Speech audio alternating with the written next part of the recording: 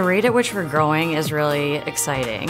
And it's evolving, it's changed, it's not the same as it used to, but it's really actually pretty cool where it's going too. We get a lot of people that come from different cultures and they find it very easy to come to work because of the way we work together here. The growth that we've experienced is changing our culture, if you will. It's expanding our culture. We're offering a wider perspective for our people to see the world by, and I think it adds foundation to our culture as well. Culture will definitely change. The biggest thing with JR as a whole is, as you continue to grow globally or otherwise, is to make sure that you have your core strengths. A lot of people come in and just don't realize how big we are and how much diversity we have within the business segment that we're in. For me, that'll open up a lot of new opportunities. We'll have more international customers that can open up international travel and practices and processes. As we've grown, we've made friends overseas, so it's really awesome to be able to speak French to somebody that we're working with. You know, before we went global, we didn't have that opportunity, and I've learned a lot about other cultures just because of the growth here. We are a giant team. There's so many departments that go into a single project. We all need to work together and support each other. We're continuing to grow and figure out,